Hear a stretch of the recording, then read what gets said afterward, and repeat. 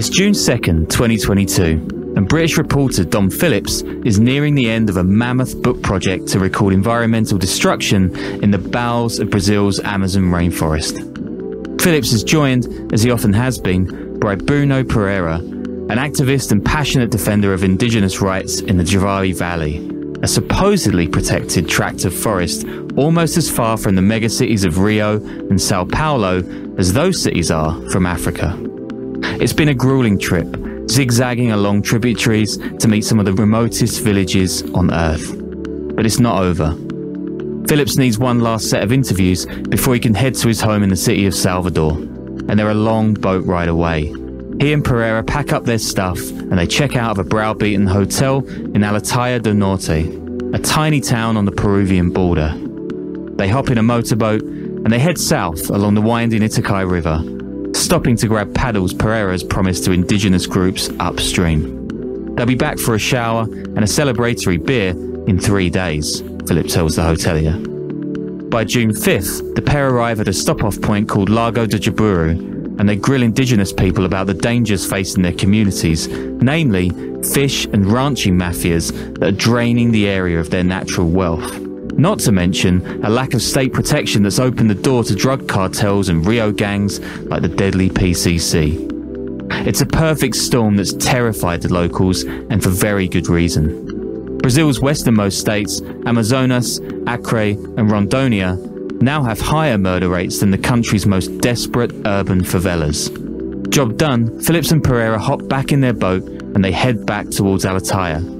But just minutes after stopping at a fisherman's shack, they're ambushed and dragged into the bush.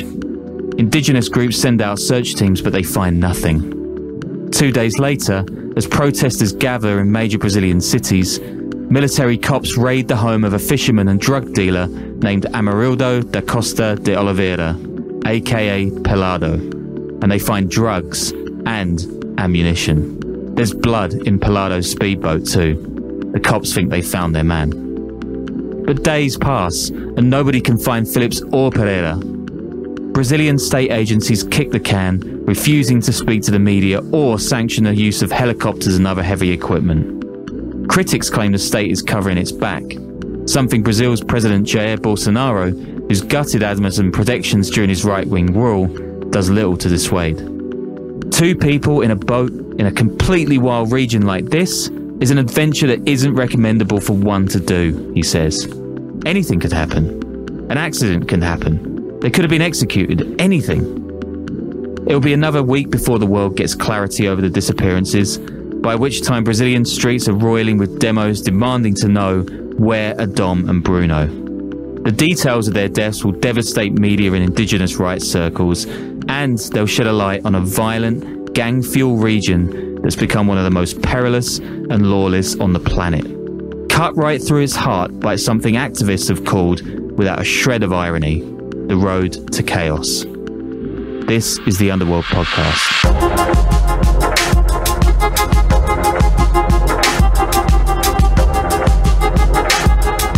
Welcome to the Underworld Podcast. This is the weekly show that takes a deep dive into the guts of global organised crime with more trigger-happy villains than a Michael Bay wet dream. I'm your host in Aotearoa, New Zealand, Sean Williams, and I'm joined by roving documentarian and podcaster Danny Gold in New York. How's it going out there? You doing much fun at the moment? You know, work is work, my friend. What's the old the Drew Carey line, right? Where he's like, "Oh, you don't like your job? There's a support group for that. They're called Everyone, and they meet at the bar." But no, I am working on some cool stuff. I think the press release went out last week. There's a company I've been making some podcasts with called Entropy Media that just launched. The 2 ones I'm working on are about the Milwaukee Mafia and the Chicago outfit, some personal stories there. So it's very cool. And the company just launched the trailer for its first podcast. So you guys should go subscribe to that. It's called Brokers, Bagmen, and Moles. It's all about this crazy FBI investigation into Chicago's Wall Street that happened about 30 years ago. So definitely go subscribe and look that up. But yeah, what was I going to say? Yeah, it's the only other podcast you should listen to besides this one. Cool, man. I'm working on some slightly less interesting productions, namely those of my own son, which people might know about if they listened to the show last week. My own makeshift recording room is now a nappy changing station, so there's even more crap coming out of it. Terrible. Yay. Just terrible. You haven't lost your sense of humor despite the lack of sleep. No, I haven't, and never, ever will. As always, guys, hit up the Patreon for bonuses, notes, reading lists, scripts, the whole lot. Danny just put out a cool bonus show with Matthew Rohde about the Hong Kong protests and triads. I'm doing one on Chinese ghost companies, like shell companies in London. It's really interesting at the end of this week. And I've got another one about organised crime in the Marshall Islands, of all places. So it's worth listening to, just to find out what the Marshall Islands are. There's merch, but you guys know that. And, of course, get in touch if you're a pedant for facts or a narco who wants to tell their story. The Underworld Podcast at gmail.com. We read everything. So the deaths of Dom Phillips and Bruno Pereira. Of course, I mean, you'd have to be living under a rock not to know that there were big news last year. And details about the deaths, they're still spilling out today, but they're just the tip of this gigantic iceberg of organised crime that's been plaguing the Amazon for decades. That goes all the way back to the rubber boom of the 1930s, you know, that crazy rush, Fitzcarraldo and all that. Yeah, and also that movie with The Rock and Stifler about the mining. What's it called? Dude, that movie with Christopher Walken, who's like the best villain ever. He's the guy who controls the mines. Oh, it's incredible, man. Like I think it came out like 20 years ago. It's honestly, it's awesome. The Rundown. Go watch it. Like, it'll change your life. Oh, damn. Now my research really lacking. No, I'm going to go and watch that now. In recent years in that region, right, the environmental destruction by ranchers and loggers and gold miners and fish mafias and other deforesters, I mean, this is on the news all the time, right? And it's been joined by the incursions of South American drug cartels from Bolivia, Colombia, Peru, and they cultivate coca in the jungle hinterlands, and then they traffic it via road and river through the Amazon to Brazilian cities including Manaus, Belém, Rio, and Sao Paulo. And these aren't just transshipment points, right?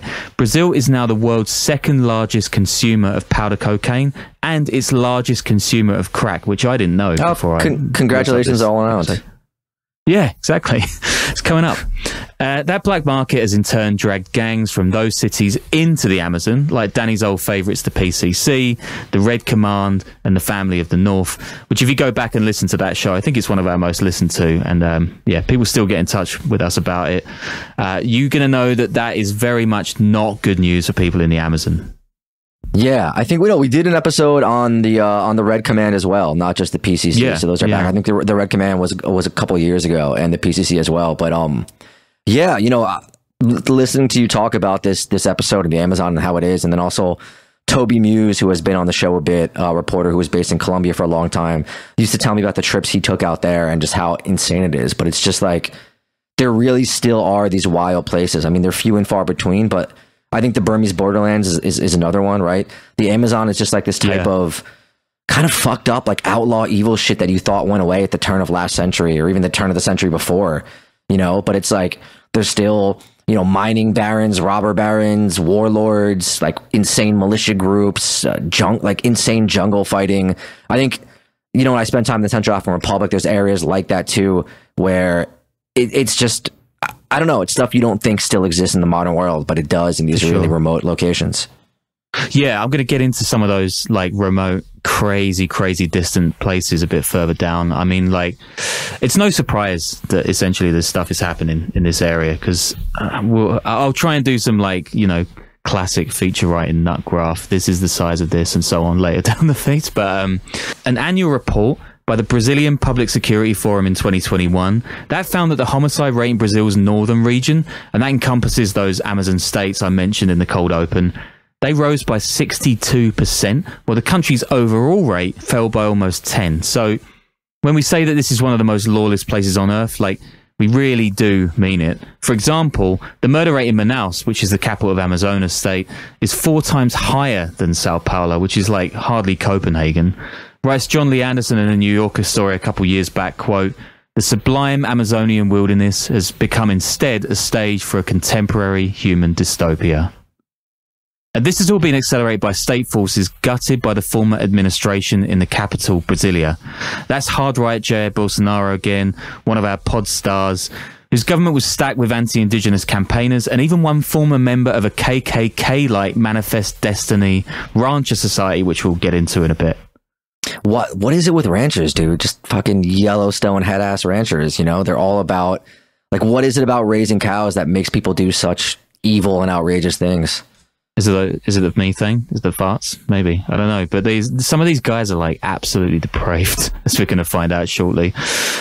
So in case you haven't already noticed, guys, this is going to be one of the slightly more hard-nosed episodes. I don't know. I might try and fit in another fart joke or something later on. But yeah, you guys will probably be getting your funnies from Danny here. I know. It's a shocker. First, some quick Amazon facts, because facts are fun, of course. The Amazon rainforest is the biggest on Earth, but the scale is pretty insane, right? It's bigger than the next two largest rainforests in the Congo and Indonesia combined, and it's about the same size as the 48 contiguous US states. The Amazon River is by a country mile the biggest on the planet by volume, and it carries 12 times that of the Mississippi. It's also home to an estimated 390 billion trees, 2.5 million species of insects, and almost half of those live in the canopy, right? Which means they're going to fall on you if you're walking around, which is just the most horrifying thing I can actually imagine. I feel like there's a lot of environments I could tough it out in if it just get rid of the bugs. You know, like, I don't even like dealing with ticks, man. But like, fuck the ecosystem. Just do away with all of them. What's that old South Park episode where they go into the jungle and that giant like bug lands on the guy's back? That's all I could think about when I was researching this show. But yeah, deforestation in the Amazon did actually fall from 2004 to 2012. But it's been back on an upward trend since then, mostly due to these cattle ranchers, and they account for about 70% of it. And it's mostly criminal. And by the way, a quick one, the Amazon rainforest does not produce 20% of the world's breathable oxygen. Almost all of that comes from the ocean. But it does now produce more carbon dioxide than it eats up, so your good news was just cancelled out immediately. And that's very bad news for climate change, as you might have guessed. Wait, hold on. So all the oxygen comes from the ocean? Yeah, from plankton. It's like by far the biggest provider. Yeah, this stuff like the lungs of the earth is a little bit overblown. But it's not good. You know? Cutting down the No, that's scarier. I mean, I'm scared about the ocean, man. You ever walk to the supermarket and just see all that tuna? And then be like, damn, every supermarket in the world has this much tuna. Like, we're just eating too much tuna. Like, what's going to happen to all the tuna? How are they going to replenish their stocks? And that's like happening to the entire ocean. I'm worried, dude. Leonardo DiCaprio has the right idea. I'm finally a campaign we can stand behind. Less tuna? Yeah. No, save the oceans. Save the oceans. Okay, yeah, I'm behind that one. But aren't they getting bigger anyway? So maybe climate change is going to reverse? I don't know. I don't know, man. Yeah. There are 9 Amazonian countries in all. Moving on. So you've got Bolivia, Brazil, Colombia, Ecuador, French Guyana, Peru, Suriname, and Venezuela. But around 2/3 of the rainforest is in Brazil, which makes everything that goes on there of just like gigantic importance to the health of the forest. And Brazil's Amazonian states, they're like unfathomably remote and sparsely populated. Amazonas, for example, it's the 9th largest country subdivision on Earth, and it's on a 2-hour time difference from Brasilia, and it's home to just 3.5 million people, over 2.6 of which live in Manaus.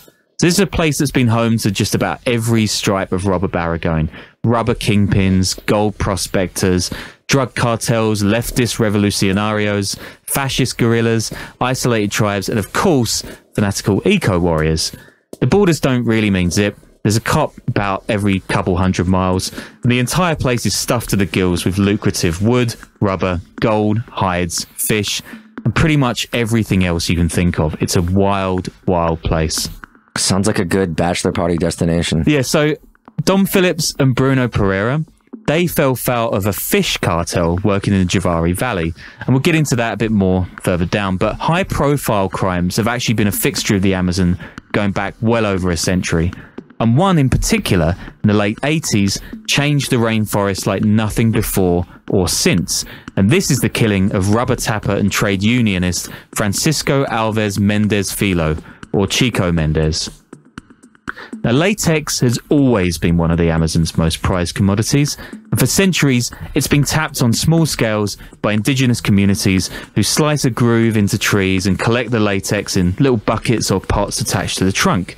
And this is a sustainable process, right? That means that the trees can recover and continue producing for years and years without harming the rainforest's fragile ecosystem. And then, in the 1800s, Europeans arrive, and there's a massive rubber boom. settlers begin extracting latex in huge quantities, denuding whole swathes of the canopy and migrating huge waves of people from cities on the Atlantic coast to work on rubber plantations. And these rubber barons redraw state lines, and they build entire cities in the middle of nowhere, like Manaus and Rio Branco. British industrial mandarins even flood the Amazon at one point, stealing thousands of latex seeds to plant in their Southeast Asian colonies, and everyone, of course, is displacing or enslaving indigenous Americans to work these new, giant plantations. Rubber prices bottom out in the 1930s, but during the Second World War, with Malaya occupied by Japanese troops and US demand soaring, the Brazilian state moves around 50,000 people in a so-called rubber army from the poor northeast of the country into the Amazon to work a second rubber boom. When the bomb drops on Hiroshima and prices die back down though, the government backs down on compensation and relocation packages for these poor tappers, and they're basically just stuck up a jungle creek without a paddle, bereft of income, dying of disease or wild animal attacks, in places that become near ghost towns almost overnight. It's near one of these towns, which I think you're supposed to call Chapuri, that Chico Mendes is born in 1944, the son of one of these rubber army soldiers who soon turns to indigenous compatriots to return to ancestral and artisanal tapping techniques to make a meagre living. And this is fine at first, but in the 60s and 70s, three major industries skyrocket, and that is going to bring a crime wave bordering on war rattling right into the heart of the Amazon. First, there's wood.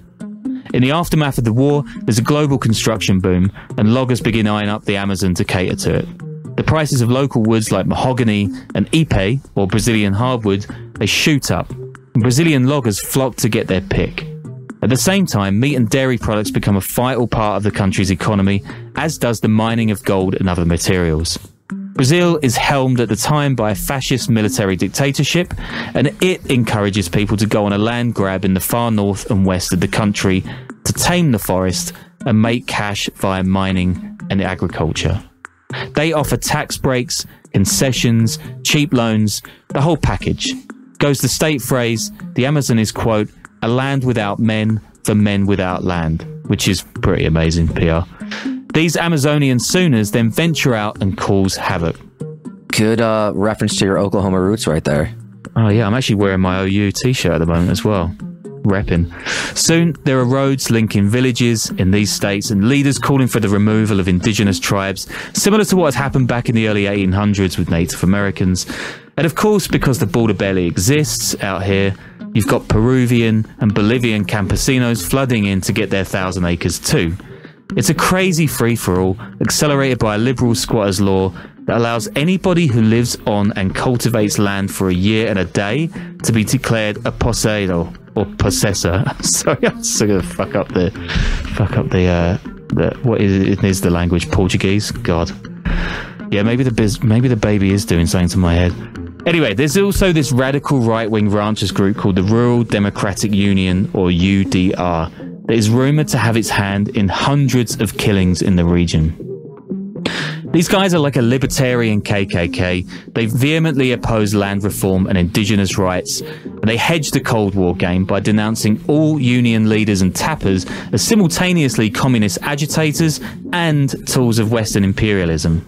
These guys have hitmen agencies posing as real estate developers in Amazonian cities. So for 60% of a fee, you can walk into one and give a name to a so-called real estate agent who then plans out a hit and contacts a pistolero or a shooter. A union leader, for example, costs $500 to $1,200. A councilman or lawyer will set you back $1,500. A priest, $3,500 to $4,000. And it goes all the way up to a judge, politician or bishop, and they cost $25,000. And not inconsequentially, the UDR also owns the biggest newspaper in Rio Branco, the capital of Accra, and its journalists often show up suspiciously quickly to political murders. And these guys' public enemy number one is Chico Mendes. Wait, so who are these ranchers? Are they like the descendants of like Spanish or Spain gentry? Like are they just, you know, kind of like pirate style people who just set up shop and got rich doing this? Like where do they come from? From what I understand, it's like a mix of the people who were just like dumped there in the 40s and just kind of tried to build an existence out of whatever they could find. And then people from the sort of major cities on the Atlantic coast, yeah, they would have been white descendants. It's pretty much white ranchers all the way through. And there's a great Vanity Fair piece by Alex Shumatov I'm cribbing a bunch for this part of the show. Remember when Vanity Fair was always pumping out awesome reportage like this? I mean, I swear they do like one or two big stories I enjoy these days, and the rest is all like intellectual dark web bullshit. About a year ago, they published my Ukraine piece, which, if there was any justice in the world, would, you know, win every award out there. But anyway, yeah, continue. True. Yeah. Anyway, this story's on the reading list for subscribers. Give it a go. It's great. It really digs deep into Chico's life, times, and death. It's said that in his early years, Chico becomes close friends with a leftist wannabe co-instigator in the jungle, and it's this early mentor who teaches him the basics of politics and class warfare, and they're going to be the linchpin of his worldview going forward. He's also influenced by priests of the liberation theology movement, which holds great sway over South America. Yeah, we went into that a bit, I think, in one of the El Salvador episodes, because the prelude to the war there in the 80s was the assassination of Oscar Romero, who was a big proponent of liberation theology.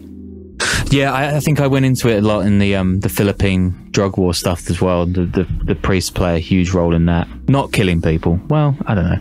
Then in one day in 1965, this leftist heads into town for supplies, and he never comes back. Chico just assumes he's one of the 434 people even confirmed killed or disappeared by the fascist junta, which tortured or persecuted over 20,000 more during its 21-year rule from 1964 to 1985. By 1975, though, Chico is a high-profile ecological activist.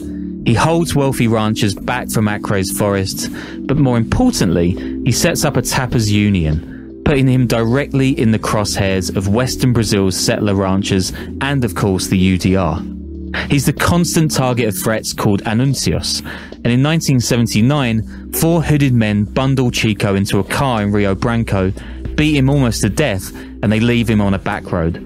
Writes Shumatov, quote, "Acre is one of those parts of Brazil where, for instance, when somebody calls you up and tells you that you're going to die, it is not so much a threat as a statement of fact. You have been, in the Portuguese term, anunciado. The anuncio, a Brazilian friend explained to me, is a form of torture.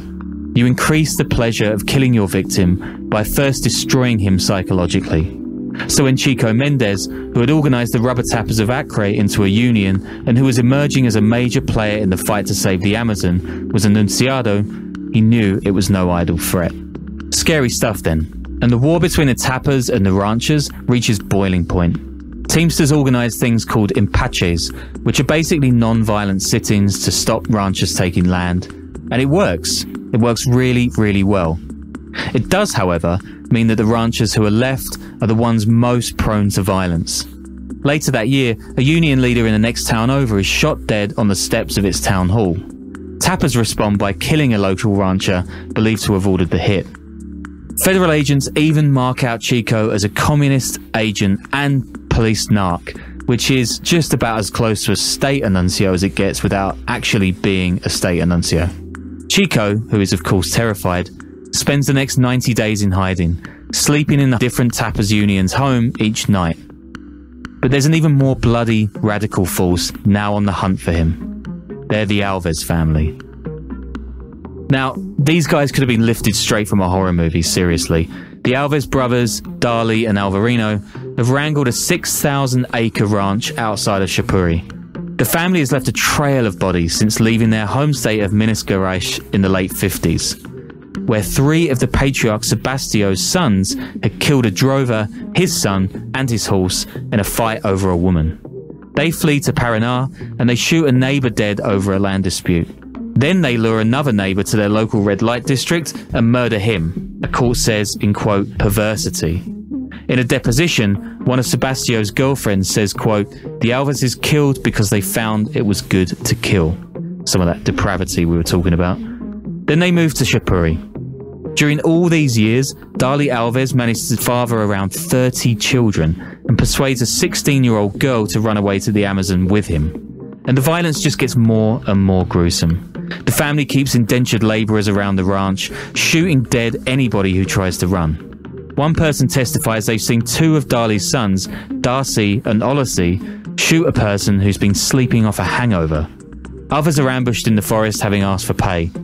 Two Bolivian brothers, who are suspected of running drugs for the family, are discovered on the ranch, their bodies laying on top of each other in the form of a cross. In 1977, the Alvarezes massacre an entire family of tappers. Cops arrest 12 of their hitmen, but they don't even bother to register Dali's own crimes. He's basically a cartel leader at this point. As the 80s wear on, the power of the Alvarezes and Chico both grow. Writes The Guardian, quote, American environmentalists took Chico to Washington to persuade the World Bank, the Inter-American Bank, and Congress that cattle projects in the Amazon, which covers an area bigger than Western Europe, should not be funded. As an alternative, he proposed the creation of extractive reserves, protected areas that would allow public land to be managed by local communities with rights to harvest forest products. It marked an important step forward for the conservation community. It goes on. In 1987, Mendez won the UN's Global 500 Award in recognition of his environmental achievements, although he saw himself primarily as a campaigner for a fairer society. At first, I thought I was fighting to save rubber trees. Then, I thought I was fighting to save the Amazon rainforest, he says. Now, I realize I am fighting for humanity. By this point, ranchers have torn down 300,000 square kilometers of the rainforest. That's an area around the size of New Mexico or Italy. So this thing is spiraling way out of control. But Chico's position as a global eco-defender, it pushes them back. He convinces Western corporations to cancel contracts with Brazilian suppliers, and in 1988, the newly democratic Brazilian government carves out an indigenous reservation purely for the tappers. And this is when war breaks out. Ranchers kill 89 environmental activists that year alone. By that year, Chico claims to have survived 5 attempts on his life, and he's under round-the-clock police protection. But in the second half of the year, Chico is under surveillance by gunmen hired by Dali Alves II. They stake out a square across from his Shapuri home and the Union Hall. On the evening of December 22, 1988, Chico's 2 cop guards are playing dominoes in his small wooden home while he steps outside to wash. Writes Shumatov, quote, The shower was in an outbuilding in the backyard. He had opened the kitchen door about 2/3 of the way, was about to step outside when a blast from a long-barreled 20-gauge shotgun caught him on the right side of his chest and shoulder, riddling the towel with buckshot holes. Chico staggered back into the kitchen, slumped onto the table, reeled into the bedroom and collapsed on the floor. As soon as they heard the shot, the guards bolted out the front door and ran for their lives. Chico dies moments later. He's the 90th Brazilian eco-activist to be killed in 1988. Wow, that is an insane number of activists. I mean, that's wild.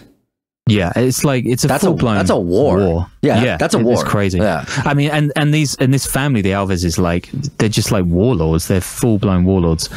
2 days after Chico's slaying, Darcy, who's Dali's son, remember, who's 21, he turns himself into local cops. He claims he's done the deed alone, which is an obvious lie. Multiple witnesses have spotted 2 men with guns running from the scene, and 2 men had camped outside Mendez's home before the killing. One of them smokes, say witnesses, and Darcy doesn't.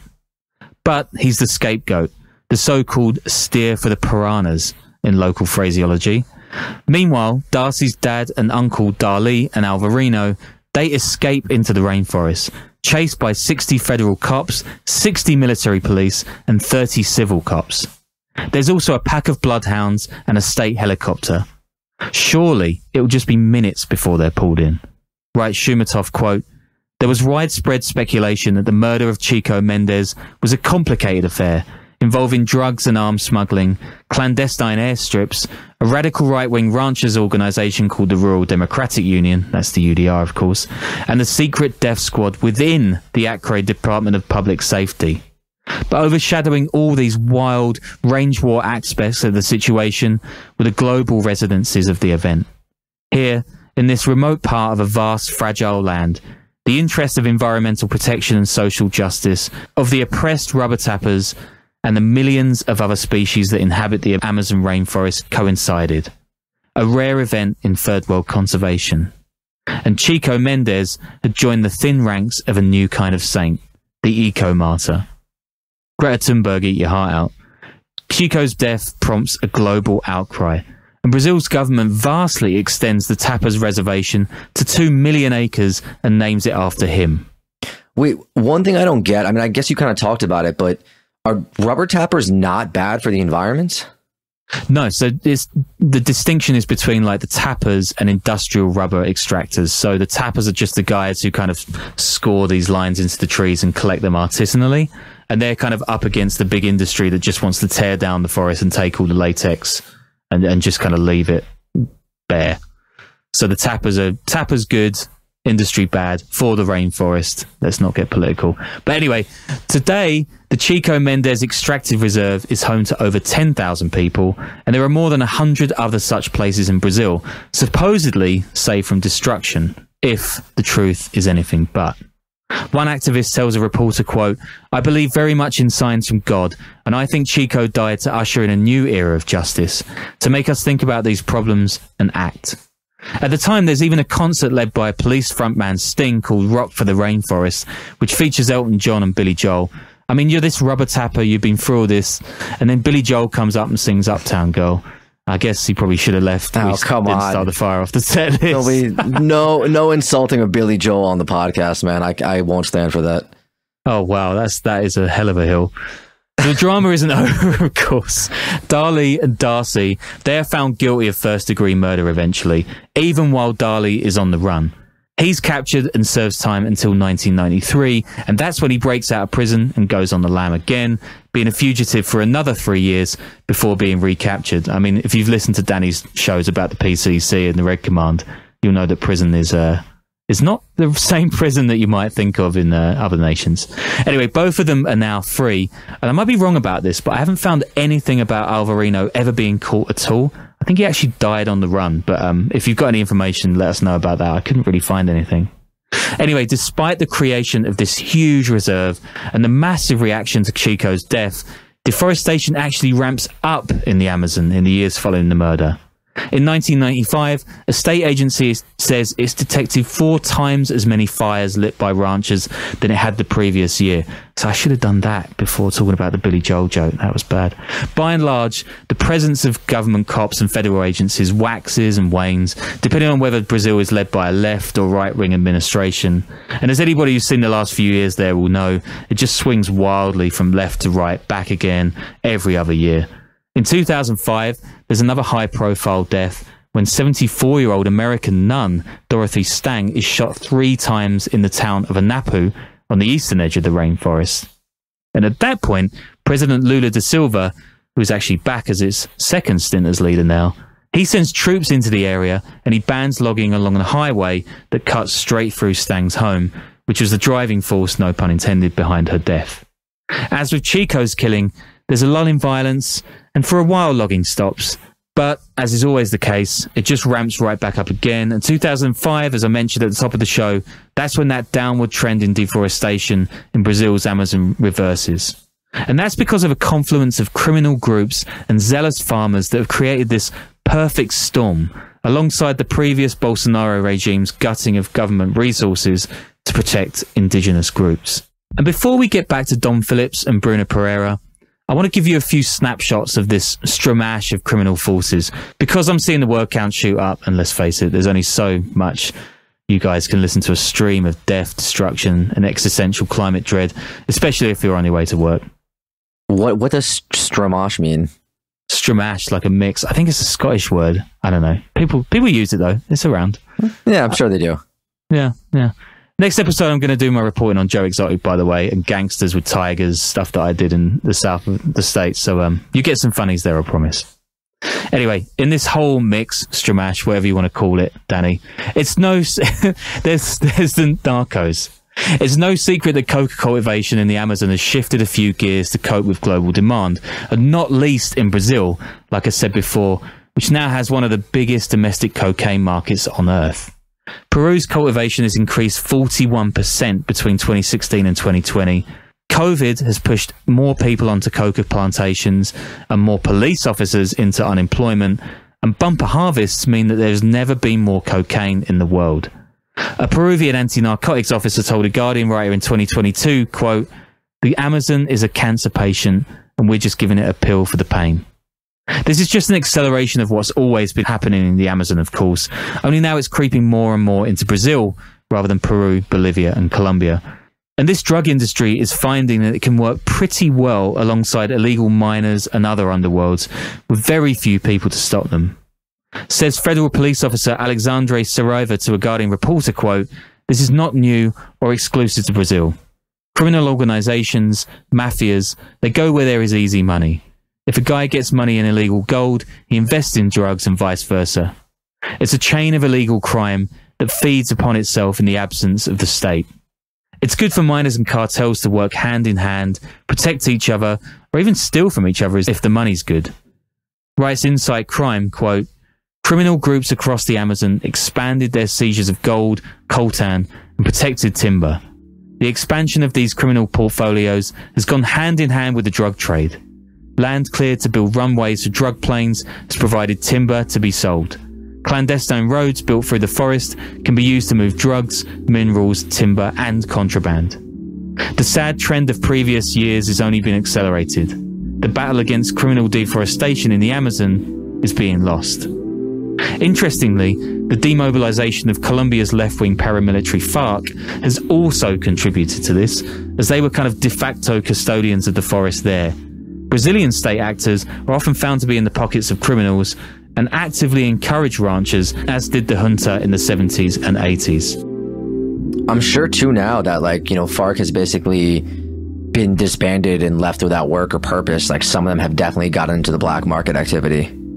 Yeah, I mean, lots of South American countries were the worst hit by kind of COVID lockdowns and unemployment, right? So, loads of these police that were on the dole, they're now getting involved in the black market as well. It's just like a crazy fold of huge populations straight into illegal markets. And the incursion of the cartels eastward into Brazil, that has in turn pulled Brazil's own violent street gangs west from its own major cities. Here is a Thomson Reuters piece from 2022, quote, "No one knows exactly when the graffiti first appeared in the alleyways of Cruzeiro do Sul, a sleepy town of 90,000 people in the western Brazilian state of Acre. Yet there was no mistaking the meaning of the black lettering, CV and PCC, spray painted across the city's stucco building facades. CV is short for the Red Command in Portuguese, and PCC for the First Command of the capital, two of Brazil's most notorious drug trafficking factions. Their battles over turf have long bloodied the streets of the nation's wealthiest cities. Now they're exporting mayhem to the Amazon basin." Yeah, I think we did touch on that. Maybe not in the Red Command episode, that was a while ago, but definitely in the PCC episode that was from, I think, a couple months back. Yeah. I mean, it's just like this really scary kind of pincer movement of drug cartels into the Amazon region. That prison, Manaus, however you say it, has been the site of really horrific violence that they've been fighting over, because it's kind of like what, the drug trade through the Amazon. I think that's a main way station. Everything goes through there. So I do remember talk of insane prison battles there and riots that killed literally dozens of people when they happen. Yeah, and I think Manaus was one of these cities that got a massive injection of cash when Brazil hosted the World Cup. It was kind of a random, bit of a left field decision to have games out in the middle of the Amazon.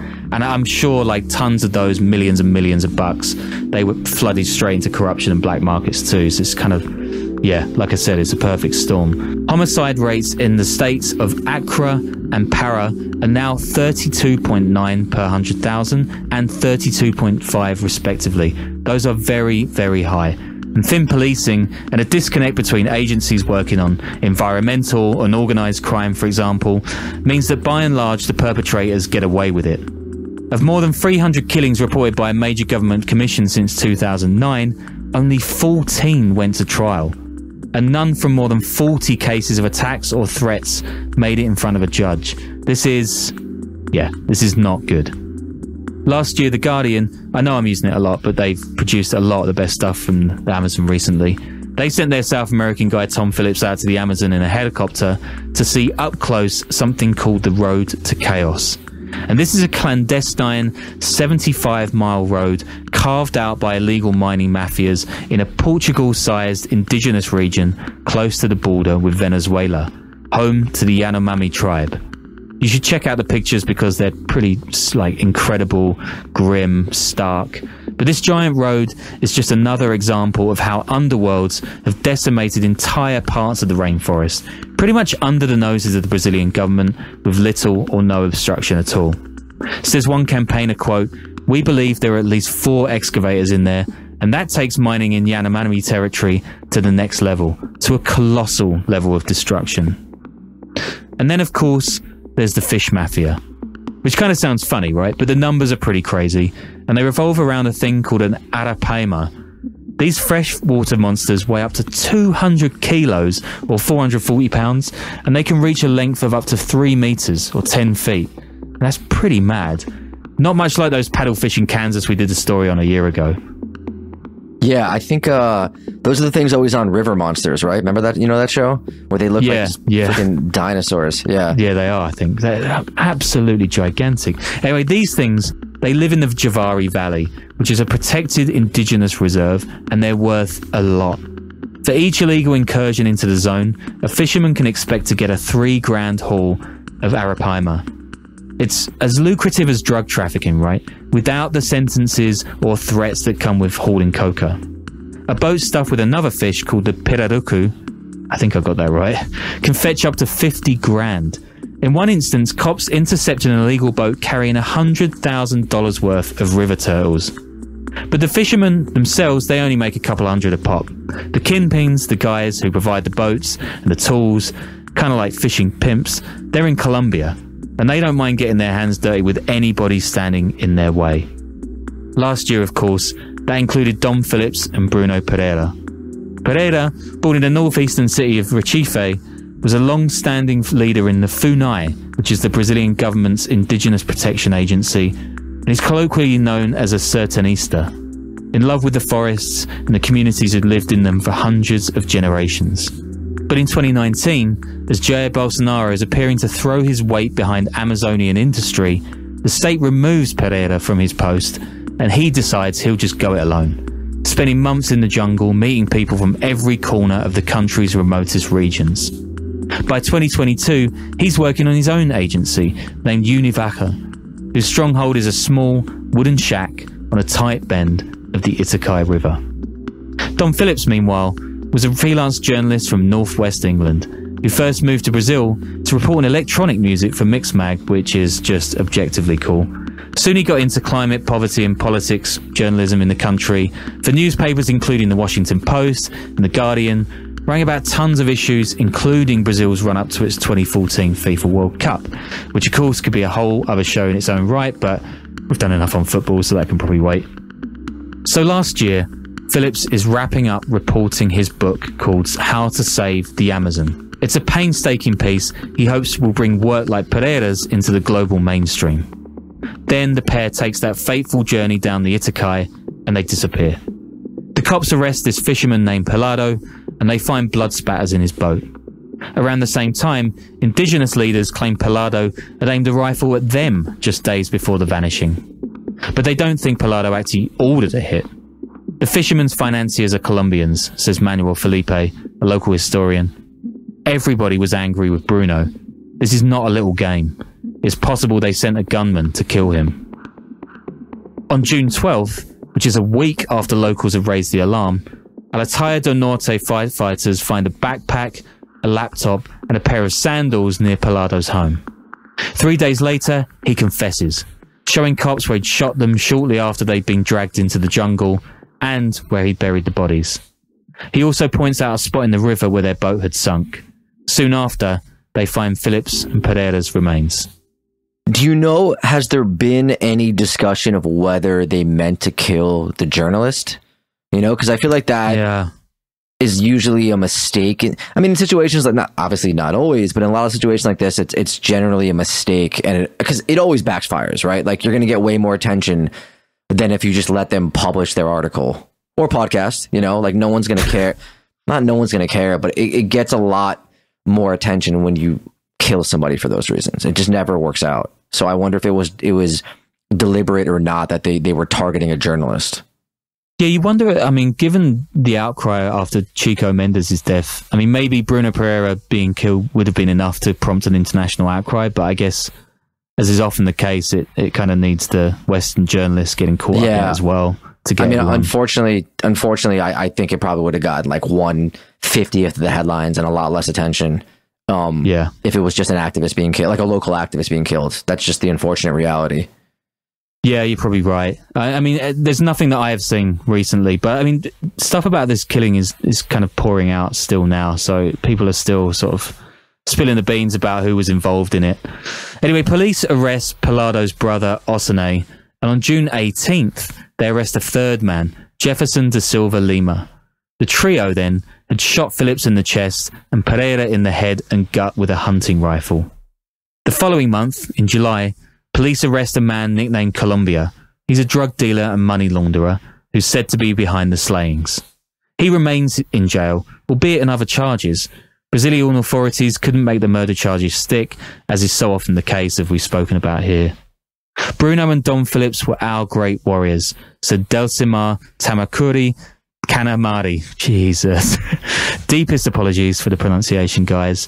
He is an indigenous leader. They were part of our movement, he adds.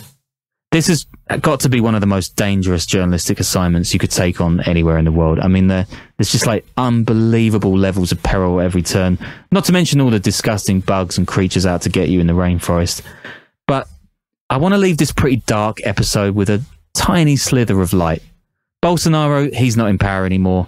Lula's back, and he's vowed to create a new ministry for native peoples, rebuild agencies gutted by his predecessor, and wipe out illegal mining and deforestation across the Amazon. Talk is cheap, of course. We know that. But on February 6th this year, environmental state troopers destroyed a helicopter, plane, and bulldozer belonging to illegal miners in the Yanomami protected area. And they erected a base along the area's main river, seizing generators, internet antennas, freezers, and workers' food.